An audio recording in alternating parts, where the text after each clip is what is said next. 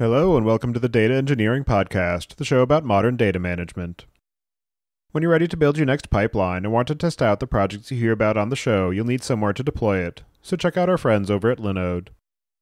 With their managed Kubernetes platform, it's now even easier to deploy and scale your workflows, or try out the latest Helm charts from tools like Pulsar, Pachyderm, and Dagster. With simple pricing, fast networking, object storage, and worldwide data centers, you've got everything you need to run a bulletproof data platform. Go to dataengineeringpodcast.com/Linode today, that's Linode, and get a $100 credit to try out a Kubernetes cluster of your own. And don't forget to thank them for their continued support of this show.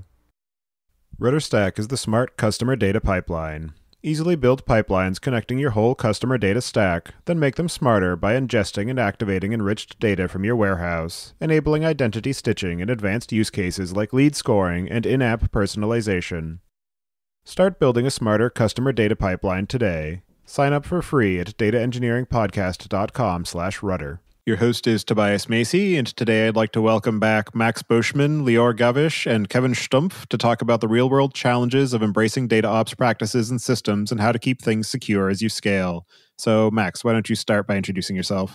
First, thank you for having me on the show again. I think your audience might know me from previous appearances, but I will still give a very brief intro. My name is Max. I'm the original creator of Apache Superset and Apache Airflow. And more recently, about 2 years ago, I started a company offering Apache Superset as a service. And Lior, how about yourself? Hi, everyone. I'm Lior. I'm co-founder and CTO of a company called Monte Carlo. I help teams with data observability and data ops in general. Before Monte Carlo, I worked at a cybersecurity company called Barracuda Networks, built machine learning-based products for fraud detection, and I'm excited to be on the show today. And hi, everyone. My name is Kevin, and I'm the co-founder and CTO of Tecton. Tecton provides an enterprise-ready feature store, which solves all the data challenges around productionizing machine learning. And before having founded Tecton, I was at Uber working as an engineering manager and tech lead on Uber's machine learning platform, Michelangelo. So you've all been on the show before, so everybody has heard about how you each get into the area of data management. So we'll skip that question for today, and I'll add links to the show notes for people to be able to go back and review your previous appearances. And so before we get too far into the topic at hand today, I'd like to go around again and just get each of your definitions of how you think about the term data ops and what that means to you. And so starting with you again, Max, if you want to share your definition of the term. So I think there's some interesting parallels to be drawn here. So, the term ops gets kind of suffixed onto things to represent, I guess, like the daily, weekly workload around these things. So marketing ops, sales ops, and now data ops. And there's this question of what does that mean in the data landscape or as part of a role or function in the data team? And I don't know. I think there's some interesting parallel to be drawn. Maybe what DevOps is to software engineering, or maybe QA in some cases too. I don't know exactly how that relates, but I think it's interesting. In the same way around DevOps and QA, I don't really think it should always be a specialty, right? Sometimes you're like, quality and DevOps is kind of responsibility of everyone in the company. So it's like, sometimes it can be a specialty in large enough organization, but I really think that people should manage the operational side of their function. So if you're a data engineer, you should probably, own your own ops. And then maybe in larger companies, there are people that really specialize in driving kind of operational maintainability, right? Like this idea of like making sure that things are working well on a daily, weekly, monthly basis. People are like building less stuff, but making sure that the stuff that's been built works well. Lior, how about you? What do you think about when you hear the term data ops? I draw a lot of the parallels from DevOps, as Max said. I agree. I think data ops is oftentimes a reference to the methodology and the tools and the people that help data teams build reliable data products, right? Data teams are building dashboards and machine learning models and other sorts of analytical products. And data ops is the process and the tools that help them do that with high quality and high reliability. But also, and this is again a corollary with DevOps, it's also about doing that quickly with fast development cycles in a way that's secure, that's compliant, and that meets a lot of the other requirements that the organization has. So it's a bit of a broad term, and I think it's still being shaped by the industry and by the companies that are here today and others. It's definitely something I'm very excited about. To me, DataOps really means bringing the DevOps practices to data management. And what are those DevOps practices? It's, I think, like if you look at how it's applied to the software engineering practice, you have your source code repository, you change a line of code, you check it into a Git branch, you get somebody to review your pull request, then it gets merged into masters. Now you've got your CI/CD pipeline where your code is being built, it's being tested, it's going to be bundled up in a Docker container, and then it's going to be thrown into your Kubernetes environment where now your container is hosted and runs as a service. So you've got this really nice, fairly automated process that makes it extremely easy to develop and deploy software applications like your microservices and whatnot. And to me, DataOps brings those exact same lessons learned to data management, to the development and deployment of data pipelines, and also to the output of those data pipelines. And that's, to me, where the biggest difference actually comes in with DevOps, where with DevOps, you really develop and manage one class of artifact, and that's like your software application, your, say, microservice. But with DataOps, you're really concerned much more with two different types of asset categories, if you will. One is the data pipelines that turn raw data or some data into other data artifacts. And then the other class of or category of artifact that's being managed with DataOps is the actual output of your data pipeline, which also needs to be tested. It needs to be versioned. You need to manage the lineage and whatnot. And so that's, to me, where the difference comes in. DevOps just deals with software artifacts, and DataOps deals with data pipeline artifacts and the output of those data pipelines. Yeah, one of the common terms that you see a lot in the DevOps sort of materials is shifting left, where it used to be that, the software engineer was the leftmost portion of the pipeline, and then it would go into QA, and then it would go to operations, and, it was kind of pushing all of the responsibilities of software delivery onto everybody so that, more pieces moved left into the software engineer's responsibility, and the people who were traditionally later on in the life cycle became involved earlier in that process as well, so that rather than having it be drawn out and you would say, I'm going to work on this month-long cycle of having this artifact, and then I'm going to hand it off to the QA to see, is it all broken or not? And then once that's done, I'm going to hand it off to operations to set their hair on fire to try and get this thing to run in production, because I never bothered to see if it works on anywhere else other than my machine. And I think that there's a similar level of maturity that's happening in the data ecosystem of people realizing that, because of the interconnectedness and all of the complexity that comes into working on data products, you need to have everybody involved earlier in the process and shift a lot of that left, where the person who's building the pipeline needs to understand what are the actual needs of the people downstream who are building the analytical dashboards, and just having that complete feedback cycle, and maybe sort of shortening the time windows that people are working in, and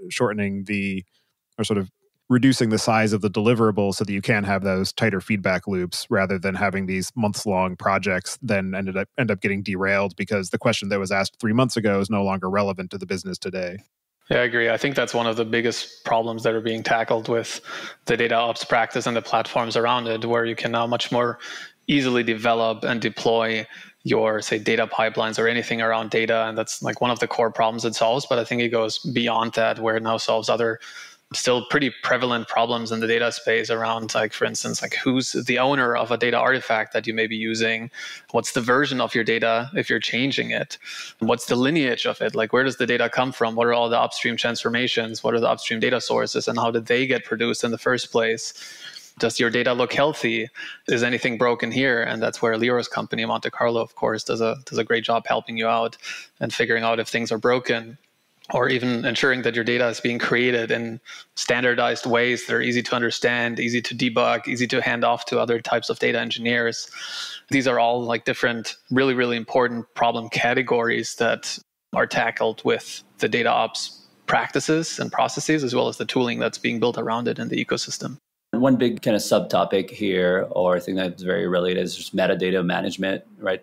For people to do data ops well, it requires having all this metadata that's well managed and well exchanged and surfaced at the right place at the right time for the right people. So we've seen, the rise of like the data catalogs, like metadata search engine movement projects like Edmundson, right, or data portals. That's kind of one window into the metadata that is useful in all sorts of ways, but in parts to data ops type people.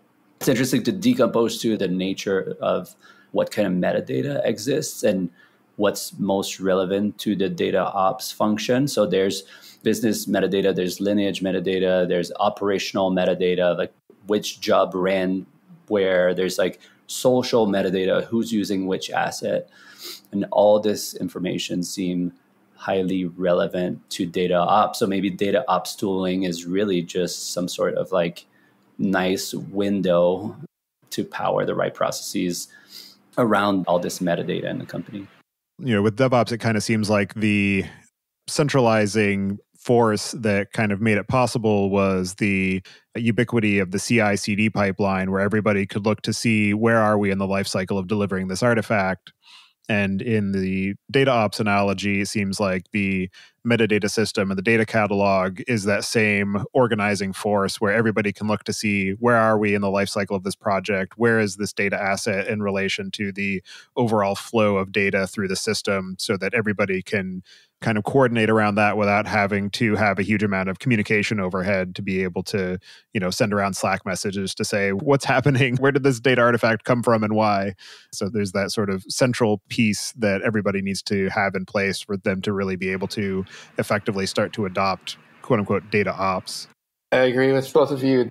The idea of collecting a lot of metadata and logs and metrics, and I'm borrowing here from the kind of application observability space, and making that data available to the right person when they need to do their job is kind of a critical part of data ops. And I think there's a lot of companies that are trying to capture that metadata for various purposes. And that's very powerful, right? Kind of taking all that information and applying it to a particular use case, whether it's, in our case, it's a lot about figuring out whether your data is healthy. And if it's not, how do you troubleshoot it? But there's also obviously other use cases where you want to figure out which data set to use in the first place, kind of like a data catalog scenario, or which features you should use for your model. Or some of our customers are struggling with compliance and governance challenges where they need to figure out where they have sensitive information and how to make sure it only gets to where it needs to be. So I think data ops will end up collecting all that metadata and organizing it in a way that allows different people and different use cases to operate more effectively. Yeah, one thought here is, you see all these different systems emerging, like data catalogs and data quality centric systems, and like, data ops centric like system that help you operate your pipeline on a daily basis. The slightly more kind of ML engineer oriented version of that, right, which is closer to Tecton, maybe, right? So what I see though is conceptually we kind of need a metadata data warehouse, right? At Facebook, we had something called Data Graph, which was kind of this graph database of all of the nodes and edges in the metadata catalog, right? Like what are all the objects, the dashboards, the charts, the pipelines, the tables, the data sets, the virtual data sets, the views, and doing a big inventory of that with edges as things like usage, lineage, ownership, right? So we built that at Facebook. We built that at Airbnb too as a foundational layer to something called Data Portal. And once you have this like metadata all in one place, then you can create all the views on top of that and create a window that's specific to someone debugging a pipeline or, or someone working on an ML model that needs to have a different view or a different window into that world. Then there's a search engine use case too. That's like, hey, I'm looking for, I want to see how we're doing with bookings at Airbnb. I just want to type bookings and see if there's any dashboard data set I might be able to use. So one thing that's challenging is we see all these emerging kind of tooling around it without a centralized standard around like how to store and communicate and exchange that metadata. So wanted to give like a pointer. I know I did it on the previous podcast too, but towards Open Lineage, there's a GitHub project called Open Lineage that's trying to centralize some of the ideas around like how to exchange and surface and store metadata around that. And that's like the beginning of maybe getting towards like a metadata data warehouse standard that different toolings could services. On my end, I'm more on the data consumption layer, right? But there's a lot of value in providing a certain window into that world. I think like you guys have a slightly different window, but it's all the same metadata conceptually. Yeah, I couldn't agree more. I think where we're heading over time is that at some point down the road, you actually just have like this one mega DAG that you can look at, and you see all the different data assets that are being produced. You see all the different upstream data sources. You see the transformations in between, and you can zoom out in this gigantic web, and you see hopefully mostly everything is green, and then maybe there are a couple of red things and a couple of orange things where you need to zoom in to see, hey, something's going wrong here. Maybe you need to retry something, or maybe you need to debug something. But you get this entire complete DAG of the creation and the consumption of your data assets, and the boundaries of your DAG are really just the places where maybe you're getting new data in from some data vendor from whom you're purchasing data, or maybe it's some raw events that are being emitted by your mobile application out in production. But then within your infrastructure, within your company, you have this fully connected DAG with full visibility, full monitoring, full lineage information. And today, the reality in pretty much every company is that you only have these partial DAGs that may even be purpose-built just for a team and only show the data assets that this one team produces and consumes. And it's completely disconnected metadata-wise from the other partial DAGs of all the other teams, even though implicitly there is actually a physical connection between these DAGs, because one team creates some data asset, dumps it onto S3, and then at some cadence, the other team's DAG actually pulls it and loads the data from the opaque S3 location. And I think over time, these partial DAGs of today are all going to be more and more connected, and it's becoming more and more transparent, and you get this more global view on what is actually happening in your organization. And of course, in order to eventually get and arrive at this nirvana state, will require more standardization and actual standards that these different teams and whatnot can use to manage and control their metadata. Expanding a little bit on that, right? People used to talk about data siloing, right? Like you have the data silos, and that's kind of an issue. I think we have like metadata silos now that we need to break through. It can be solved in different ways. It can be solved by, if we had just one very standard, easy stack, like it passed that to manage, metadata consistently, it'd be great, because then you would have all the information in one place. But what we see is still the divergence, and there's still like people use huge patchwork of tooling that store metadata in different ways without having any like standard as to how to exchange it. So the first phase of companies we're seeing in this space are like trying to stitch that metadata together, right? Like, because it's in different format, there's no standard. So the best you can do is to try to go common denominator and align it and bring it in one place. And I was part of teams that try to do that at Facebook, Airbnb, and it's really challenging because not everyone thinks of a task or a pipeline or a workflow or a data set in the same way. And then if you get into the details of, what are the key attributes of a task or a task instance, Airflow is opinionated on that. I'm sure all the other tools in the space are equally opinionated. So there's a lot of common denominator, but not always the same. And when you bring them together, it doesn't always jive very well. Yeah, no, I agree. It's one of the biggest challenges. Like when we started Monte Carlo, we kind of wished there was this like central metadata repository that we could integrate with and get all the stuff that we need. And we kind of had to reconstruct all of that on our own and kind of build integrations with every individual technology and collect the metadata and reconstruct lineage and do all of that.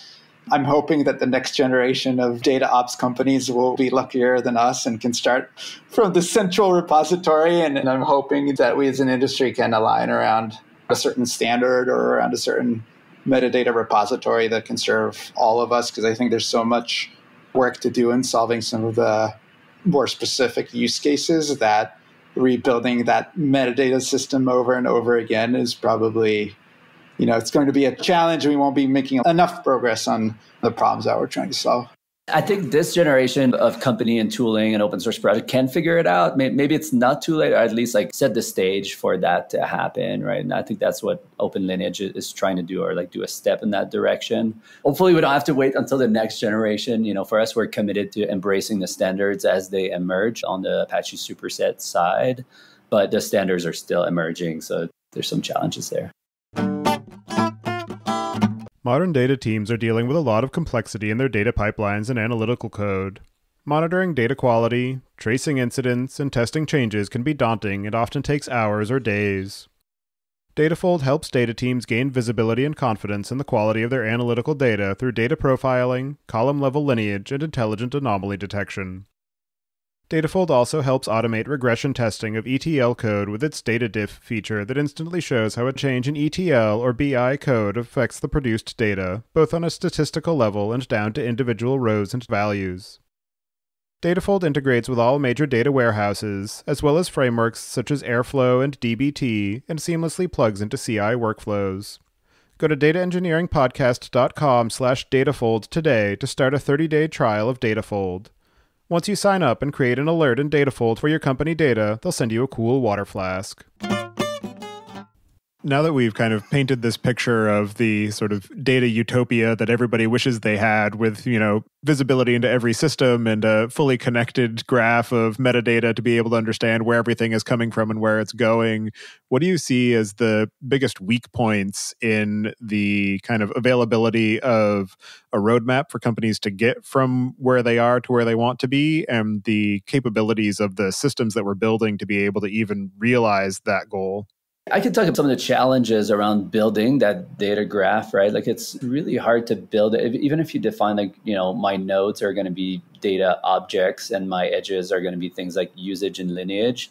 As soon as you bring in the time component into it, like how this is changing in time, it becomes like a much harder problem. If you bring other things like column lineage and a little bit more, intricate edges and different types of nodes too, it gets very complex very, very quickly, where loading that into a graph database with a whole history of change over time and even like providing an interface for people to navigate the complexity in this space at just the Airbnb scale and Lyft scale was extremely challenging of a problem. So that's kind of part of the problem, what we're trying to solve here. I think more generally in the space, there's some bigger problems too, right? Like in terms of like being a data engineer. I wrote an article a long time ago called The Downfall of the Data Engineer that tries to really depict why it sucks to be a data engineer. And that was back in 2000, maybe 16 or so. And I think like a lot of the things in this space have not been addressed too. So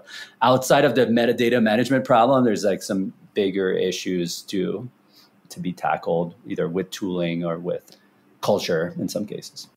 To me, like one of the biggest challenges in getting to this utopian place that we discussed is like at the end of the day, people have their tasks and they have the problems that they want to solve. And so they just think about, okay, how do I, in the fastest way possible, somehow solve this problem at hand that I have? And there's some tools that I'm well trained on that I know how to use in order to get my problem out of the way. But if I just solve my problem with the tooling that I'm used to, then, okay, the problem will be solved, but you're not now for the greater good of the company, so to say, or for the greater good of your future self, are then not going to integrate, say, with these systems that give you this proper metadata visibility that we're all talking about. And so you just implement these one-off solutions here and there to solve the problem at hand right now with the tools that you're aware of to just move on to the next problem that you can then afterwards tackle. And at Uber, when we built Michelangelo, one thing that we saw there was that we needed to provide people with a centralized platform that solves these higher level visibility problems for the company.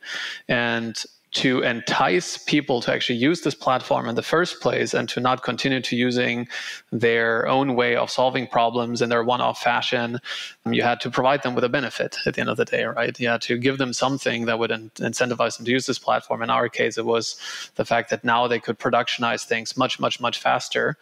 They would not be as free anymore, so to say, as they were beforehand. They couldn't use whatever tool anymore that they wanted, whatever framework anymore that they wanted. They had to use our standardized platform, but they got certain benefits from it. The rapid productionization, the rapid monitoring, all of that type of stuff. And what did the company get from it? It got standardization. It got full central visibility into what's actually going on in the company. And so that's how we were able to create a win-win situation at Uber with Michelangelo. And we brought those exact same lessons over to Tecton with our data platform for machine learning, the feature store, where the exact same thing applies, where people are able to productionize their data pipelines for machine learning much more quickly, and they do get these central visibility benefits in return of that, beyond, of course, many others. Yeah, it's definitely something that I see a lot of places, both in data and in regular software engineering and in operations, is just being able to get that flywheel spinning in the first place, where you have the things that are in front of you and you just need to get it done. But you know that if you do it in a little bit of a different way, or if you try to bite off a little bit more than just this one task, that it'll end up getting you further down the road than just finishing this one thing. And eventually, over time, you'll be able to build up this flywheel that will allow you to deliver more things faster than if you just focus on just the task at hand. And just having the kind of rigor and motivation to put in that little bit of extra effort each time is really where things start to pay dividends. I think the opportunity that we have right now to actually accomplish this vision is that the world is moving to cloud, and specifically to a smaller subset of data technologies, if you will, or at least data stacks. So in a world where we're using, the same set of a small number of warehouses, small number of data lake technologies, small number of feature stores, and small number of BI tools, you can envision a world where it is not too costly to start building that DAG, right? I think historically, there's a lot of homegrown stuff, a lot of on-prem stuff. It was Wild West, and I'm starting to see a lot more consistency in the golden stack that everyone's using, and that's our opportunity, right? We can automate a lot of that. As long as we need to manually integrate metadata from every single system, it will just be too costly to ever accomplish given the other priorities that every data team has. Going back a little bit to what Kevin was talking about, which is like, this idea of like, if you want to provide more guarantees, you have to use a system that has more constraints. So it's like the constraint and guarantees trade-off. One thing that's challenging with that too is that there's like kind of a maturity life cycle to this where, really senior data engineers really understand that, or people more senior on the data literacy spectrum, I think understand that it's worth fitting some constraint to get more guarantees, but it's not always a really clear thing for everyone. And, sometimes I talk about how the success of Airflow is in part because it was the right amount of constraint and guarantees for the people at that time, right? So maybe there was other systems at the time that offered more guarantees, but were harder to learn or to use or to get started, and then maybe that's just a little too much for people. So we have to have these progressive systems too, that maybe you can start maturing into them too, as opposed to maturing outside of them. Another point I wanted to make was, I think, Kevin, you said something about like giving the full visibility in the system. So that's like the promised land, right? Of like, if everyone uses framework X, then we get full visibility. And it's like, it's super awesome. Then we have the full picture and all the metadata is consistent. But the reality is like, if you're anywhere short from that, if you're like at maybe 80% within transition to that system, you don't get a linear value from it. So the promised land of like, if you could have certainty that you have 100%, the value would be tremendous. But if you have, say, only 80% of your pipeline in that system, the value might be only 20% because you don't have that guarantee that, if you do impact analysis, for instance, like, hey, if I change this pipeline, who all is going to be affected, about some of the things that may be affected, but not the full picture. And that's only a portion of the value there. Yeah, and that's one of the big barriers to adopting various pieces of the tool chain as well, is that if you already have something in place and then you say, okay, well, I want to use this other tool because it solves this other problem, but they don't fit together the right way. So now I've got half of my stuff in one place, half of my stuff in the other place, and now I have to build this other scaffolding to go on top of it to be able to manage them across each other, or you just have to have them be completely siloed, and then you're kind of back in that same issue that we are all trying to escape from of the data silos. And so that's again where some of this kind of evolving standardization really starts to come into play of, if we just have ways that everything can communicate together, then we don't have to have as much of a switching cost of bringing on new tooling. Even if it's the best thing in the world, if it doesn't talk in the right way to the things that I already have, then it's effectively useless. Is there even hope to fully deprecate any system in a data ecosystem ever, right? I know that if you selected Airflow, Luigi, or whatever the ancestors, Informatica, you might be running that for a long time still, maybe for the life cycle of your whole data team too. So I don't know, maybe there's such a promised land and such a great new framework that it will be worth for everyone to rewrite everything. Kind of like the React, of the data engineering world, right? That it's like everyone's migrating to this thing, but still there will be a Vue.js and there will be, websites that just never migrate to. We're still running COBOL, so I don't think we have a lot of hope in that regard. Yeah, the long tail of, old technologies is just a reality too, right? Another thing that often gets shoehorned into software delivery, DataOps, is the question of security and how that can be a difficult thing to bite off unless you bake it in from the very first day. And so I'm curious what each of you have seen in terms of experience, both running your own businesses and previous careers, of how to factor security more seamlessly into the lifecycle of data rather than having to have it be a bolt-on or a secondary concern after you've already built out the rest of your system, and then now you have to rework your flows or sacrifice some measure of security because it wasn't thought about early enough in the process.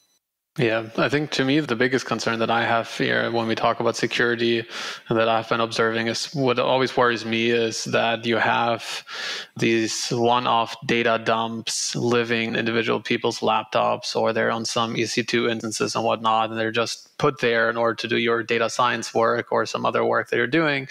And then once you're done with the job, you forget about the fact that you've created a clone of the data asset that now flies around. Maybe it has some super sensitive PII information that you definitely don't want to have floating around in the universe.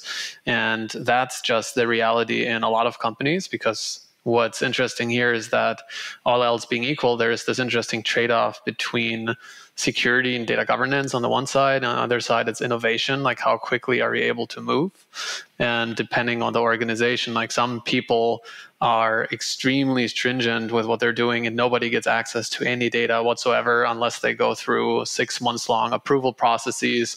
As a result of that, they're not innovating quickly. They're not building new products whatsoever. And on the other side, you've got the companies who are going really, really fast, and their culture is one of a lot of trust and whatnot, but they're running a risk that at some point there may be a misuse and abuse of data or a big data leak or whatever it is. And obviously there isn't like one right answer for all the different companies, but it is, to me, a really fascinating trade-off to think through and a very fascinating problem to observe when we talk to companies out in the world that are trying to solve their data problems.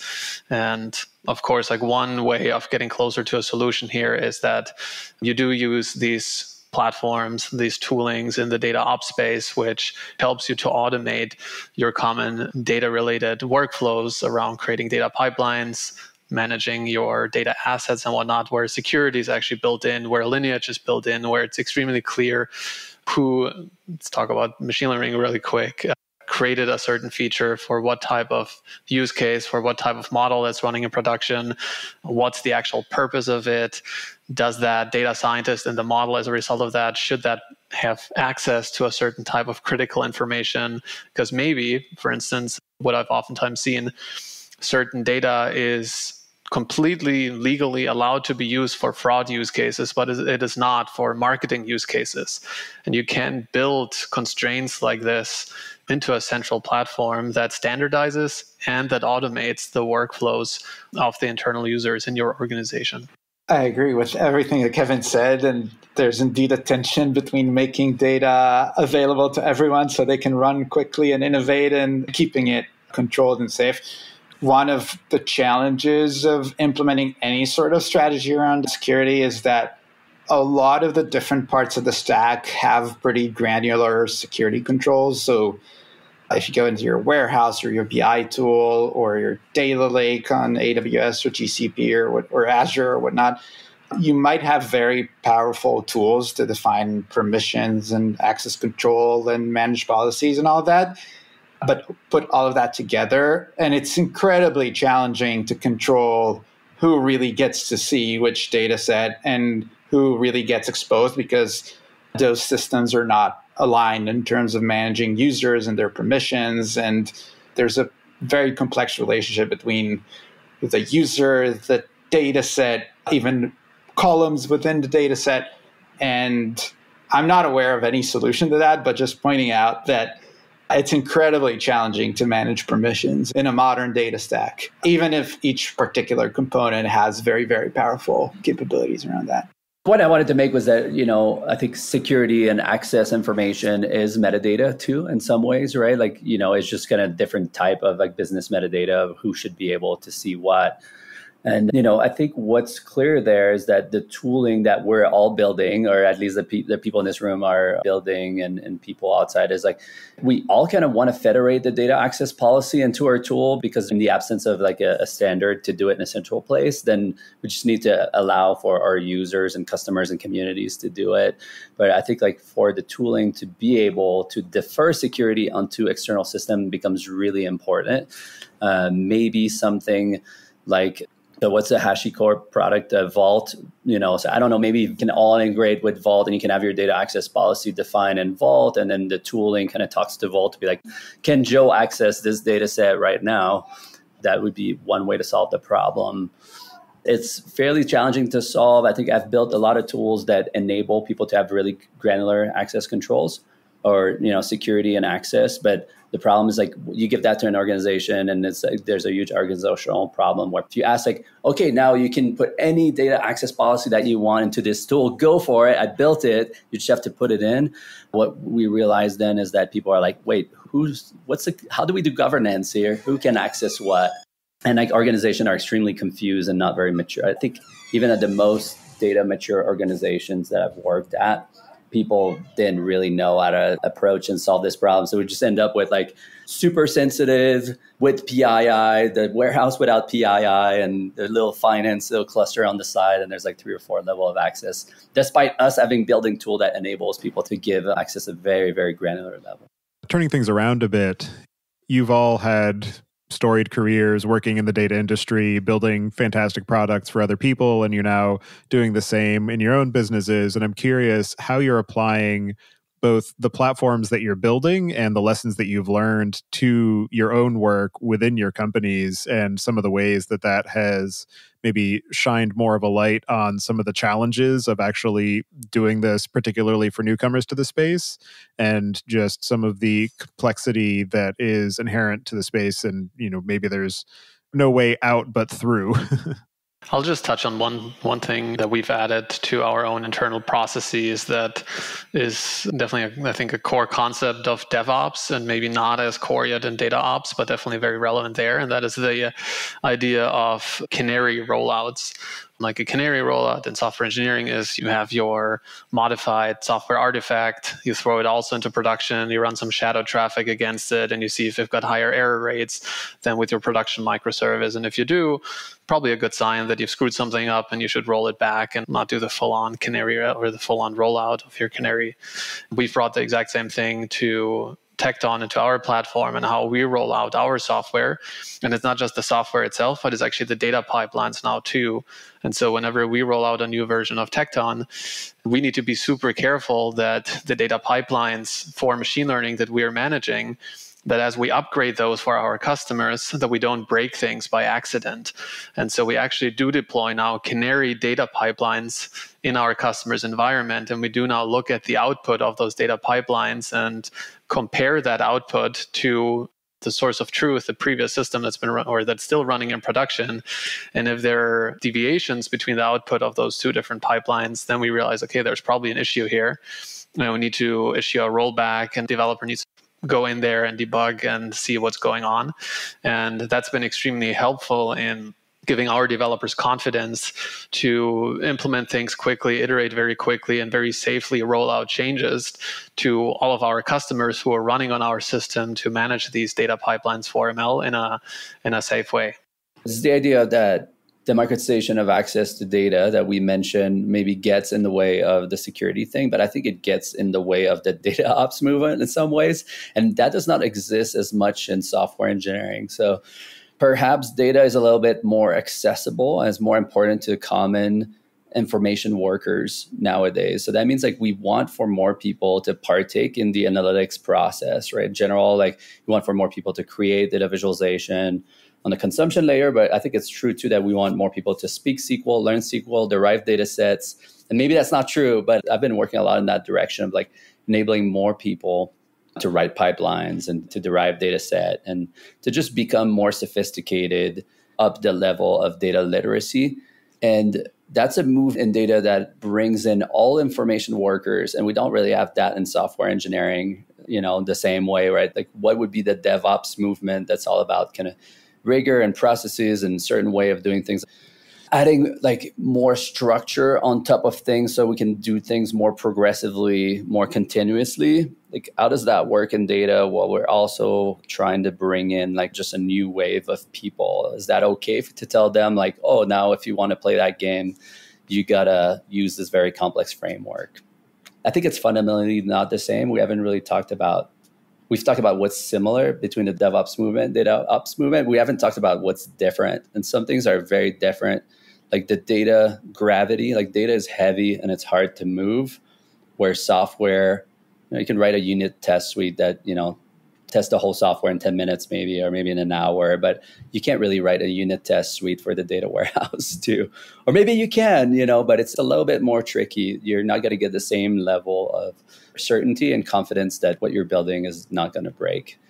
Like maybe Lior, you can talk to that too, because maybe I can go off of that. She solved it. No, I agree with you. One of the challenges with DataOps and where it's different from DevOps is that we're actually dealing with a lot of stakeholders that are very different, anywhere between data engineers that have similar characteristics to software engineers and through data scientists and data analysts and even kind of business people that want to use the data. And all of these people have very different backgrounds, very different skill sets, very different programming languages that they use, and a very different stack. So how do you really implement data ops across the org in that way, I think is a whole other level of challenge compared to DevOps.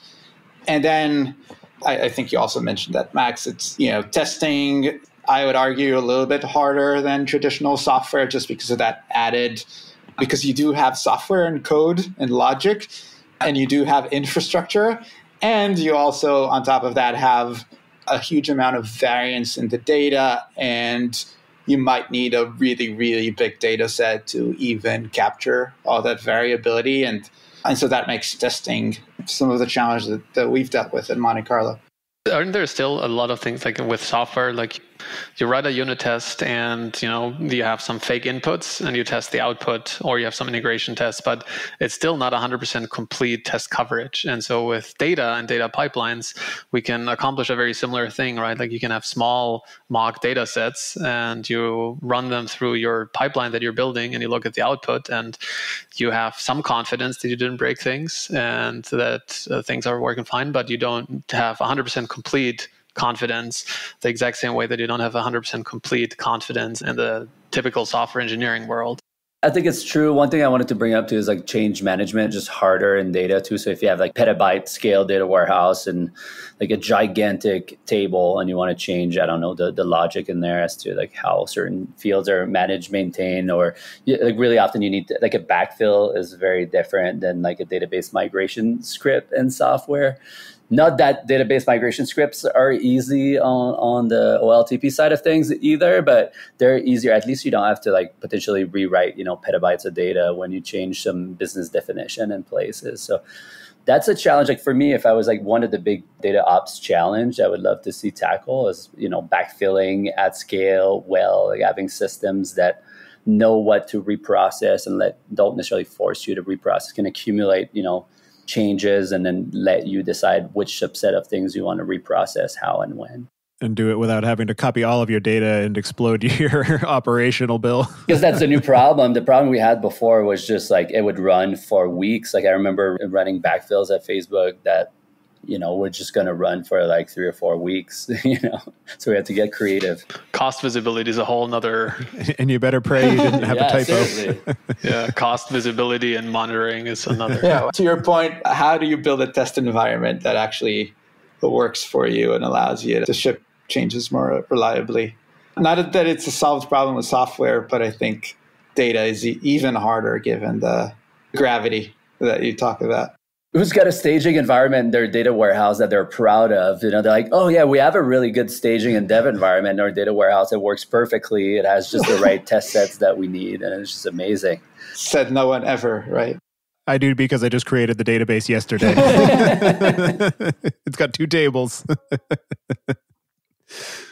And so in terms of the lessons that you've all learned from building out your own businesses and trying to gather some of the knowledge that you've gained from your careers and from working on various data teams and working with customers now, what are some of the most interesting or unexpected or challenging lessons that you have come across and that you're hoping to carry forward as you continue to build out new capabilities of your systems and contribute to the wider ecosystem of data? Some of the most interesting and unexpected lessons that I've learned here. One, when we talk to companies in the field, what I've oftentimes seen is like most people are super overwhelmed by what are even the different tools and systems that they should be using, which ones are trustworthy, and everybody feels that they're light years ahead of their entire peer group. But they don't realize that actually everybody's kind of struggling with the exact same challenges and like which tools should they be using, what's the right, proper, new modern data stack, which tools should they be using together. And so that's just one thing I want to put out there where like don't have too much anxiety that you've fallen behind your peer group. A lot of people are struggling with the exact same challenges, and we still need to do a better job putting like the reference stacks out there that you can trust and that you can use and whatnot. And the other thing I want to say is in general is always start really, really small. Don't try to boil the ocean. Whichever problem you're trying to solve, like find a champion internally, find a real business use case where you can deliver value fairly quickly. Because if you go too big and too large to begin with, it's almost bound to fail. What I'm observing on my side is, I thought a decade ago that platform as a service was going to be like the direction of things, that we're going to get like one big cohesive set of tools that are federated to kind of rule them all. I used to say like, oh, we're in this divergent phase where there's like this Cambrian explosion of tooling in the data space. And at some point we'll consolidate into like a standard stack.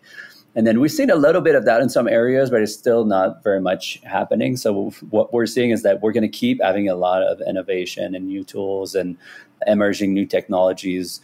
In that context, that becomes really important. And for tools like Superset, that I work very closely with, or Airflow that I started a while ago to integrate very well with the rest of the ecosystem. So it becomes vital for the tools that will succeed, I think, are the ones that will play nicely with each other as part of the emerging data stack. And we're going to have some really strong verticals, right? Some very strong kind of winner, whether it's open source projects or commercial open source solution in some cases, or on the other end of the spectrum, like vendor serverless tools like, Snowflake or BigQuery, that all kind of jive well together with like, metadata exchange and being able to kind of schedule each other and know what's going on across these different tools. So for us, that means our strategy is to be very kind of leaning forward on integrating with the things that people are selecting these days, whether it's, DBT, Airflow, if it is Monte Carlo and Tecton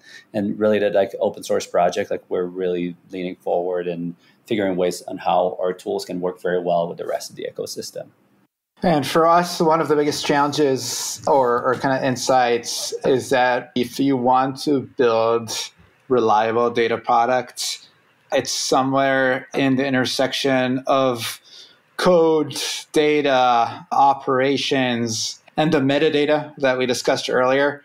So you really need to create a lot of visibility around a lot of different parts of the stack. It's not just about, running some SQL queries on your warehouse. It's really about having that full visibility of what code is running, when, what data is it operating on, what are the infrastructure, networking, permission structures around that, and really who are the people that own this part or that interacted with this part of the system before. So all these things kind of come into solving the data reliability problem, and that's really kind of what's guiding us forward in terms of how we're building our product and our solution. Totally. We need that APM for data, right? And there's a bunch of companies in the space, and I think that's exciting too, that just start collecting observability metrics on all the data tooling and shooting it into one space. Hopefully that place can become a hub that other tools can not only like ship data to, but like read from to have the full picture. Interesting how, there's been all this movement of ETL and ELT to centralize all of our data into the data warehouse. And now that we've got that to, some level of maturity, I'm certainly not going to call it a solved problem, but we're now starting to see evolutions in the ecosystem where we're now using that collection point as a distribution mechanism with the so-called reverse ELT or operational analytics, where we're pushing from the data warehouse back into some of the SaaS tools that we're pulling data from, where you take your customer data from your data warehouse and push it back out to Salesforce or push it back out to HubSpot or what have you. And I think it'll be interesting to see how that same kind of pattern starts to play out in how we're building data pipelines, where we're using these various tools and integrations to be able to generate metadata and centralize it into one location. And then now we're starting to see people pull that back out to use that operational metadata to feed back into the pipeline to inform how the pipeline executes and trying to close that loop. And we're certainly seeing it among our customers. We're both collecting metadata and logs and metrics on their behalf. And they're also using our APIs to pull that information back into their workflows and pipelines and kind of drive more efficiency and better experience for the data team around that. So we're very excited about that too, integration between the tools. I think like we've touched on all of the subcategories of metadata, maybe but one. And I think like Lior, you just kind of touched on it on the side too, which is like statistics, right? So if you look at, I think so far we touched on lineage metadata, business metadata. I think we touch on operational metadata, like, resources utilization, how long did this job run for, how much did it cost to run. But then the statistic metadata is also really great, like being able to summarize what's in the database and access it in a way that's a lot less expensive than having to do full table scan on petabytes or terabytes. There's definitely a lot to that there to power like a data quality type tooling. I know you guys do that, Monte Carlo too, but it's something we did in previous places, like none of this is new. Like the idea too of like ELT, to me, I was doing like ELT in 2003 or something like that, right? Like loading the data, staging it in a transient or a persistent staging area, and then doing derivation as ETL. Same thing with, at Facebook, we would process large analytical pipeline in the warehouse in places like Hive and Presto, and then lift that up to HBase, where we could do key value lookups to look at, total lifetime value, like how many likes, on this particular topic. We were doing that back then. I think now we see just a tooling emerging as to how to do that in a more structured, streamlined way. Are there any other aspects of the category of DataOps or what you're building in your own businesses or how you're using the platforms that you're building to inform your own internal operations that we didn't discuss yet that you'd like to cover before we close out the show? I mean, it's nice to be able to build from scratch, right? So for us, like a small team, so startup with about 50 people, we're not carrying over like the COBOL equivalent, or we don't have any Informatica. We're probably getting tangled in our own way into like what's the hot stack of the day. But it's really nice to be able to pick things that are just as a service, right? So if you just get something like BigQuery that can scale to infinity, or like Snowflake, you're just like, I don't need to have a database administrator or data infra team. I can just kind of sign up for this service, right, and just use it. So we try to be lean, as much as possible. We're going to bet on whatever is the emerging stack at the moment, and invariably, like some of it's going to age, and we're going to have to carry it forever or move away from it in the future. This is the world we're in. We'll start a new company and build from scratch again. The joys of bit rot. There you go. Start clean for the 12th time. Sell off all your bit rot and use that to go build a new greenfield. That's right. For anybody who wants to get in touch with any of you, and for Kevin, who recently left, I'll have you all add your preferred contact information to the show notes. And so for Max and Lior, for the both of you who are still around, if you can just each give your perspective on what you see as being the biggest gap in the tooling or technology that's available for data management today, and maybe specifically how it pertains to people being able to realize the dream of data ops and sort of automated data workflows.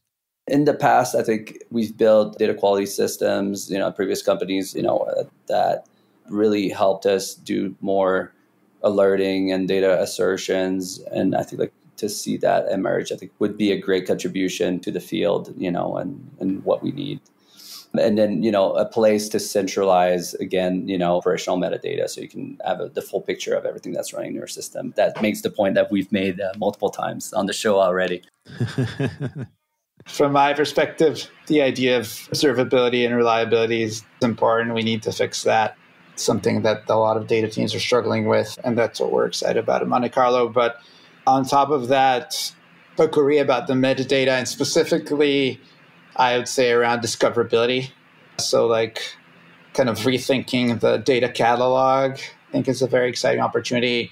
I see even small teams are struggling to make use of the data that they already have because they can't find it or can't understand the context around it. And there's a lot of exciting teams that are looking into how to make that both more enjoyable and more powerful for data professionals.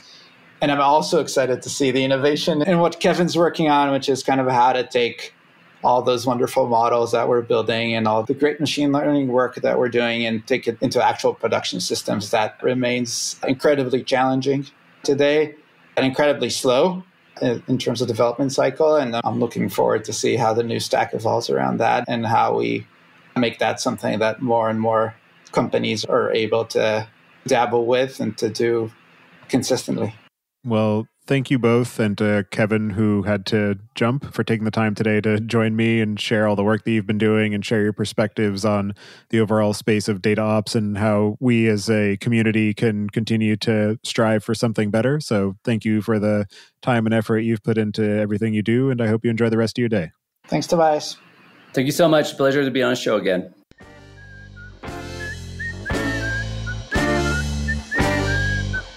Listening. Don't forget to check out our other show, podcast.init, at pythonpodcast.com to learn about the Python language, its community, and the innovative ways it is being used.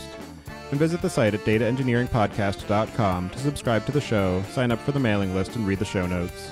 If you've learned something or tried out a project from the show, then tell us about it. Email hosts at dataengineeringpodcast.com with your story. And to help other people find the show, please leave a review on iTunes and tell your friends and coworkers.